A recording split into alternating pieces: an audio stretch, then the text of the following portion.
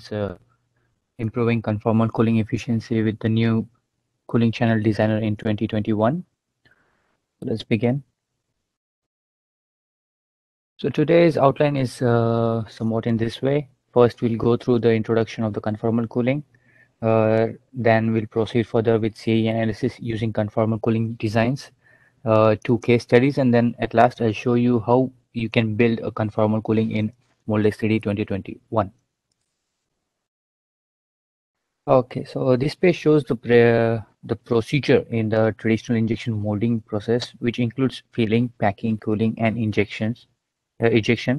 Among all these steps, cooling takes the longest time.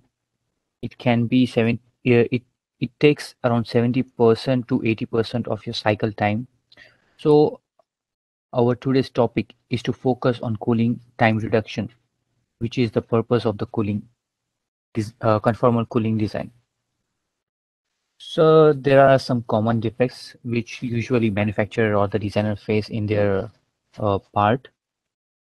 Basically, the cycle time is always a crucial factor on manufacturing cost. So the conformal cooling can help solve all these problems.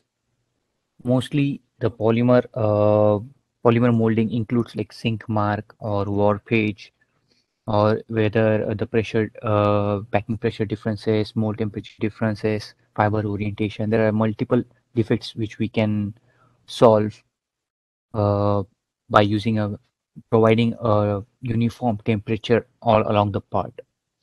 So we'll see how conformal cooling can help and overcome these kind of issues. So we are now talking about some popular advanced injection molding process. This process includes microcellular injection molding, gas and water assisted injection molding, and conformal cooling.